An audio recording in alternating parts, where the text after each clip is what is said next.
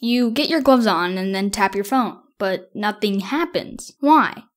Hello and welcome to Curious Thought, and today we're going to be diving into why touchscreens only respond to our fingers.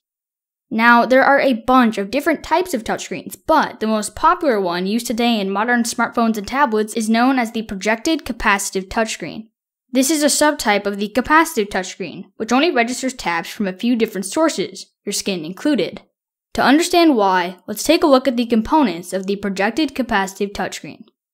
The first layer is the cover glass, which basically just protects the sensitive component below it.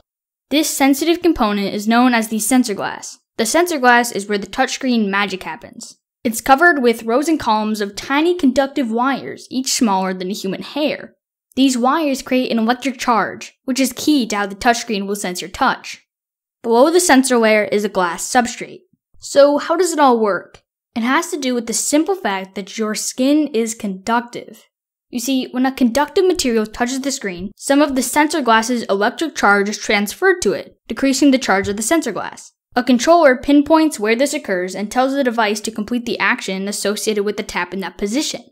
These touchscreens can also detect swipes and other gestures, as well as multiple touches at the same time. So any conductive material can operate a modern smartphone or tablet, but of course, we mostly just like to use our fingers. Thank you for watching this video of Curious Thought. Subscribe for weekly educational content on various different interesting topics such as this one. So again, thank you for watching, and I will see you again soon.